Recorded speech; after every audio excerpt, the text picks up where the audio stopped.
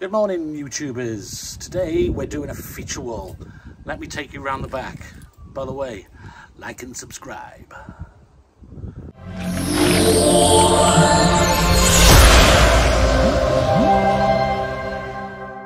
Let's get ready to do the dry stack walling. That's the next bit. So, finally got the cladding done. Now we're sticking this stuff on.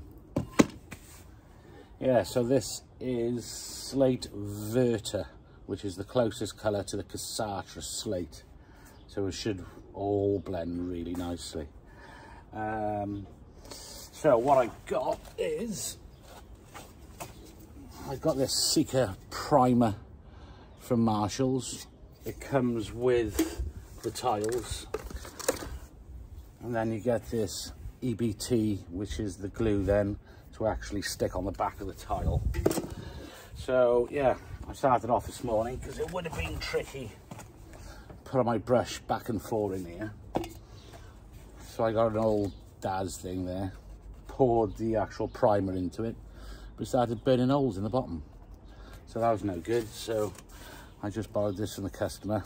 I can stick the primer in there, paint the wall. So what we've got to do first, we've got to paint the wall with the primer, paint it on the back of the tile, and then glue this stuff to that. So the procedure is, when you're doing it, when you're gluing it, you don't glue right up to the edge. You pretty much only glue in the middle 3 strips, because when you push it against the wall then it'll move up and it'll come a little bit higher up. Last thing you want is anything coming over the top. Let me turn around so you got that side of it. Yeah, you don't want any glue coming through there. So yeah, really simple procedure. Paint the primer on the wall, paint it on the back of the tile. It's like doing normal tiles I was doing down here. Primer, primer, primer, sticks everything like glue. So I just had a cup of coffee delivered to me. I'll drink that, then we'll start priming.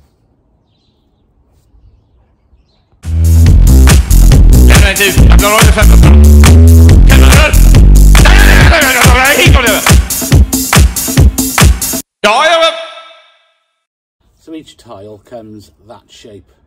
What I've just done, I've trimmed off this edge here, just one I prepared earlier. Love that, Blue Peter. Yeah, so I squared this edge up so that'll stick nicely up against the back of the wall.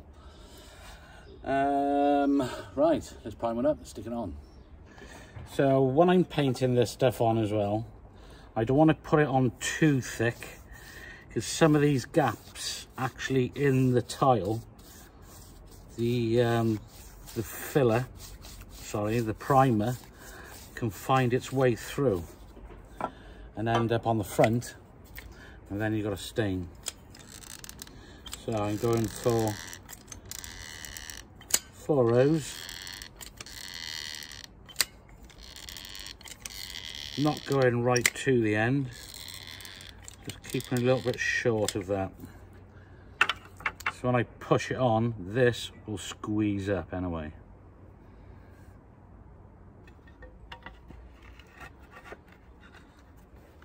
A couple of firm pushes. You definitely don't want to be using a hammer because it will break. Just firmly push it. Repeat, repeat, repeat. So what am I going to do now? Rather than doing what I did on the last one, just trim off that edge, I'm going to stagger the joints. I'm going to have different size pieces. If I was to keep that same pattern, just trimming off that end like that last one, you should, with a trained eye, you will see the joint every time. Customers don't always see it, but I see it and I don't like it. So I'm staggering it by different size joints. I'm going to put this one up first. So this joint here will be different along there. A little bit more random. It's always a better way of doing this stuff.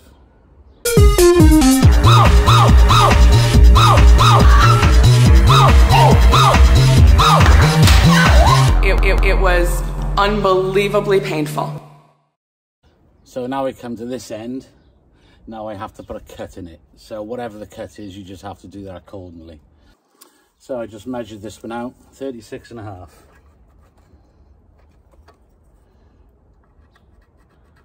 my 36.5. Nice little square then. Stick that on there.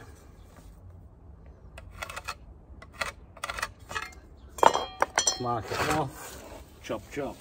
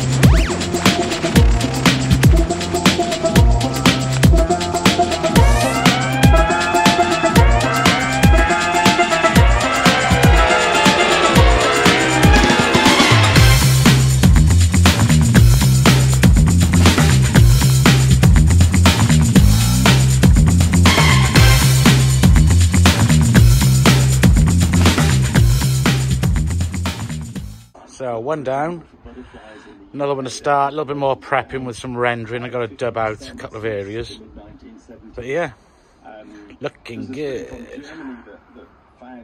Right, let's start off with a bit of this. There we go. Much better. So 2 sections done, bish and a bosh. I had to dub out that corner, top left. I had to dub that corner out earlier because, yeah, the wall was a bit wobbly.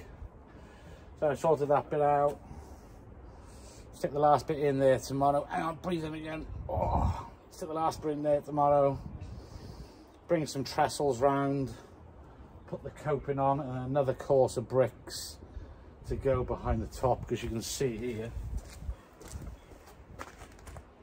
You gotta get a brick in there. Take it up, and then that's obviously going to carry the coping. So until then, that's a wrap. Bish and bosh. So that's that finished. So if you've enjoyed the video so far, you can stick around if you want, because I'm going to put these copings on the top. I've just cut them to go around there, so we're going to put the ones on the pillars first, then we're going to cut the tiles in between. So I'm plonking them on now, the top pieces. I've just had dimensions given to me by the customer. So what we're using to cement them down is we're using the Marshall's primer. Tight is right, it'll never come off. Testing testicles. So the actual main copings are on. So I just laid this out dry. So what I'm going to do to these tiles here, I'm going to cut a groove out, a drip groove, all the way down here. So when it does rain, water does drip down. It'll go down the groove and not down the face of the actual slate itself.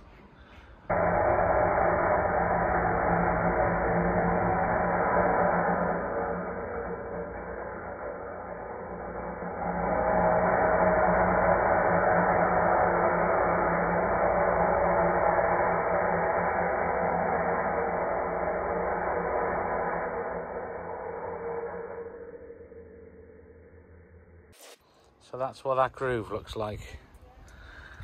That should stop any water dripping down the face and do its job properly. So there we go. Hopefully you can see the groove.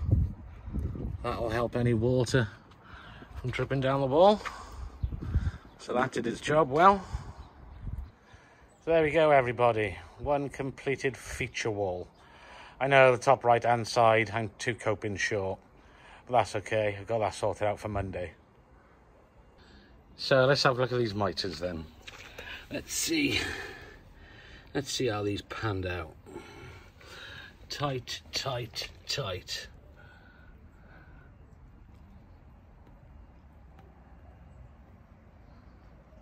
Yep, I am happy with that. That turned out really well, but it could have been better. So there we go. Yeah, like I just said, always could have been better. Quite ironic, actually. As I was just finishing up, Matty put a video up on YouTube showing him doing some mitres, and he had one tool I didn't have, which I am going to get if I'm going to do this again. It's like a buffer pad, like on a 4-inch blade for a disc cutter, an attachment to it, and it can rough up and smooth up edges. That's one thing I never had on this one. So that is lesson learned. Always make sure you got the right tools first, and I didn't. But I think I did a good job of it though. So hopefully you've enjoyed what I've done on this with the mitres. I have learned a lesson on this one. I didn't have every tool I needed, but I think I've done a good enough job with it. But can do better. You can always do better. As long as you keep pushing yourself, you can achieve better things. Just seek the advice first. And a lot of people ask me for advice first. Absolutely fine with that. So this is all wrapped up. Van's wrapped up. Time for me to go.